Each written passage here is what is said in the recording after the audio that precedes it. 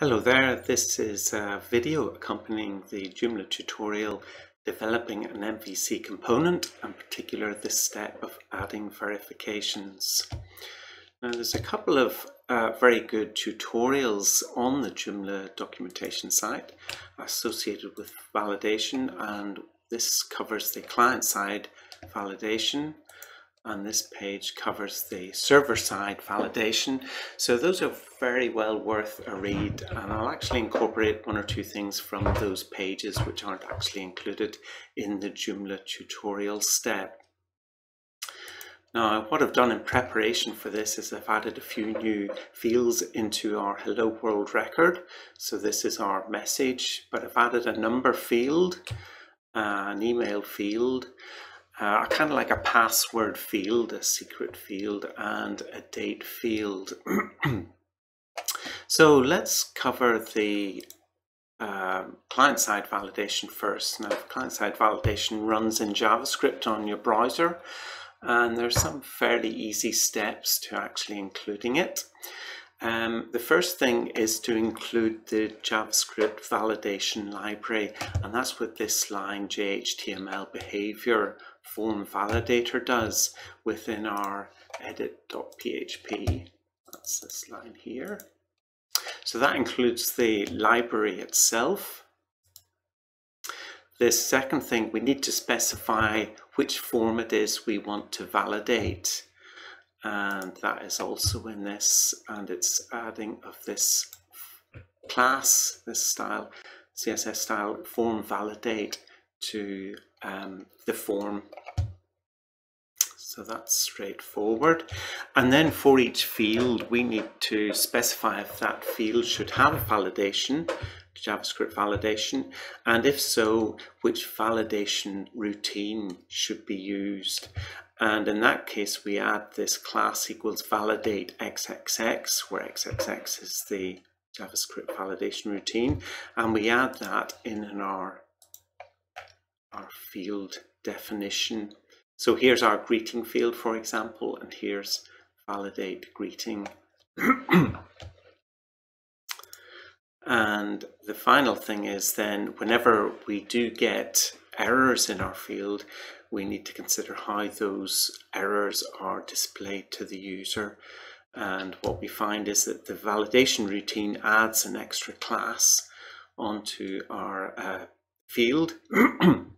And then using that, we can style the field and the associated label differently.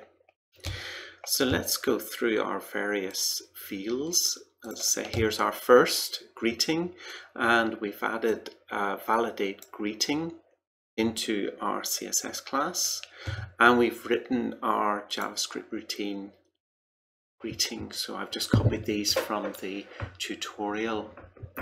So if we go into add a new record and we put on our developer tools, we can look at this particular field here, and we see that it's got, if I zoom in there, it's got the validate greeting class there, and it's also got required as well. So the routine then will check that it meets our greeting requirements by running this particular routine against it, JavaScript routine, which, as you can see, has a regular expression banning anything which is 0 to 9.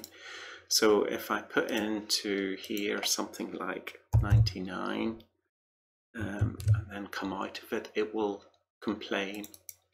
An ABC, it won't complain. Also, if I just leave it blank, it will complain as well, because it is set to required. So that's our message. You'll notice as well, if I put on 99 as again, and we look at this down here, we see that this CSS class invalid has appeared. And if we go across to the right and look at input .invalid. You can see it's putting a border of that color, and there's the file that is providing that CSS.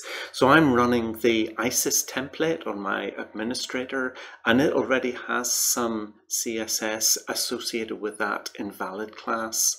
But if you're obviously running another template, it could be that that is not included. So you might want to add some CSS styling for that in that case. Okay, so our next field is a number field. And in this case, we look at our definition. I've got validate numeric here. Now I haven't got a numeric routine, and that is because if we look at this tutorial here about client-side validation, it specifies that there are a number of validate routines which are actually come with the library, and validate numeric is one of those. So when I've put in something here and like ABC and it complains, it's actually running that validate numeric routine against it and finding there's a problem there. So if we put in something there, that'll be okay. So the email, I'll just put in an invalid email there. And if we look again at our definition, you'll notice that I don't, for my email field, have any class definition, and yet there's the validation routine running here. And if I look in particular on the tools and zoom in again, you can see it's got a class validate email. So even though I haven't put it on in my code, the fact that it's a type email field has obviously encouraged Joomla itself to put that on. So Joomla is, from the fact that I've wanted an email field, it's decided to put on the validate email CSS class, which means that it's running this routine against my email address. So that's just something maybe to be aware of. So I haven't put any validation on this apart from to say that it's a required field, and I can add some data or other in there as well. So that's basically the JavaScript side of things.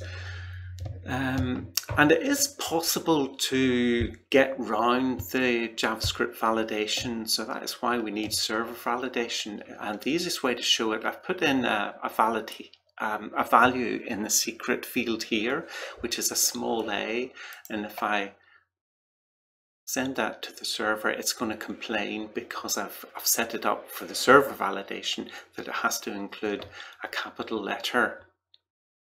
But if I show you a couple of things, first of all, curl is a popular utility, a command line utility, which allows you just to send various types of HTTP requests that you can form just by hand. It usually runs on Linux, but there is a Windows version available. Also, Postman is another utility that can allow you to generate HTTP requests of any sort. But in particular, what I wanted to show you was if I, rather than using the F12 to get the Firebug tools, if I use the more modern Firefox tools by doing Control-Alt-K, and I just use this again,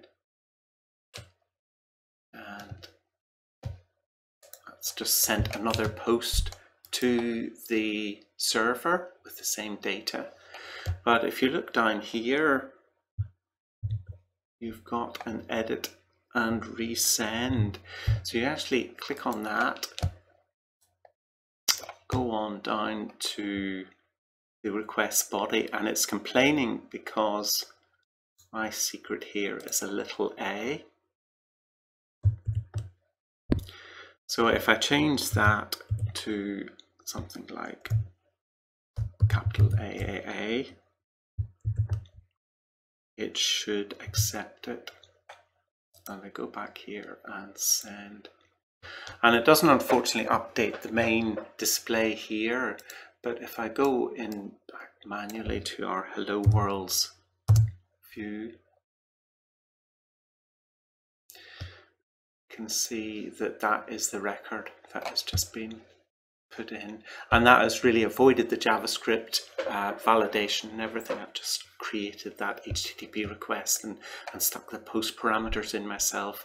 So this is really why we do need validation on the server side as well. So if we go on to that, server side validation, how we define it is we specify validate equals XXX on our fields. So we go into our code here. First one is our greeting, and it's got this line here, validate equals greeting. And that greeting is then a rule that must be either defined by ourselves, or there are a number of standard ones. In the case of greeting, we have got a greeting.php in our tutorial, which kind of returns the regular expression that it has to be verified against. So again, we're checking here that there's no 0 to 9s in the description. So if we go back to our code, and we'll just edit this. And what I'll do is I'll go in and I have a version here of that edit.php, which has the JavaScript library commented out. So if I delete that, and this has got no JS, and you see there it's got the library commented out, and we'll just save that as edit.php, and this is in the live folder. So when we come in now to edit this, we're going to find that it doesn't have any validation on it. So I can add numbers there, and there's no validation routines running here because the library has been, we haven't just included it. So if I send that now to the server, it's going to be running the server validation, and this is the standard message that it outputs, invalid field message, so it indicates the invalid field here. If I fix that up again and then run something with an invalid number and save and close, we find that it says field required number, and what is going on there, it's a bit different because this is actually a if we go and look at this field here, we see that it's a type equals number field. So it's one of the new HTML5 type fields, and because it's that, whenever we send the post up to the server, the HTML5 is going to remove the number and it's not going to send it out. So if we'll have a look in the post parameters down here, we find that the number field is blank. And that's because the browser has actually taken it out. So you've got to be aware that the browser is doing certain things as well here. So if we put that back in, test.t, and if we remove that and make that invalid, and then send that to the server. Okay, so the thing I wanted to show here was that in our definition of the email, we've got this line here. And if you have a look through this tutorial here, you can see about adding a custom validation message and how you do that.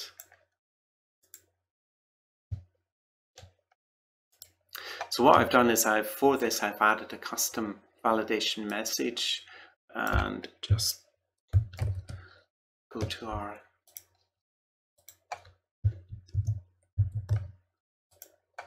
strings. Invalid field email, enter someone at domain. So that's that custom validation message that is appearing on there. And if we go back to our list of things, we do get a standard error message, which is warning, and it gives the invalid field. You can define a custom error message if you provide that message com equals something. And then the other thing is, depending upon what type of error it is, you can define different sorts of messages as well. And it goes through that here. Providing more dynamic messages, you can actually set the value, and that's what I've done on the final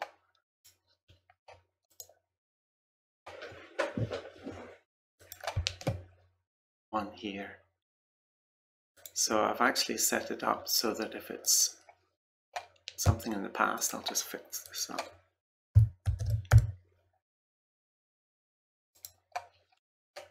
If it's a date in the past, it comes up with please specify a date in the future. And I've also set it to reject to February the 29th.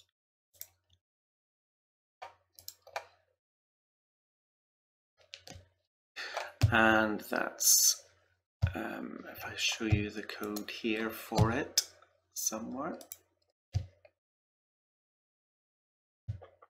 It's validating against a routine called myDate, and the myDate is one of these rules, and it just has various conditions here. So if it's less than today, it puts out a message, invalidate, specify a date in the future.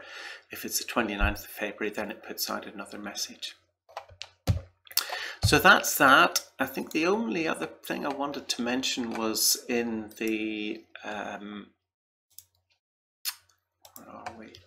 In the secret. This is set up to be a password field so that whenever we start typing, it doesn't appear.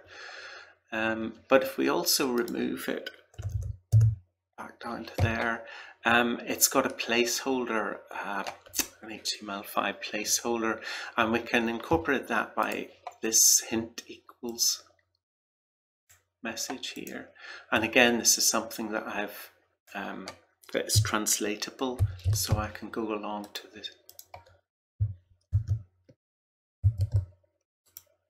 the strings here, and it's just saying please include a capital letter.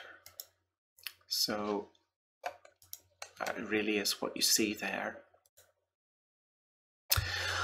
Okay, I think that's covered everything I was wanting to speak about.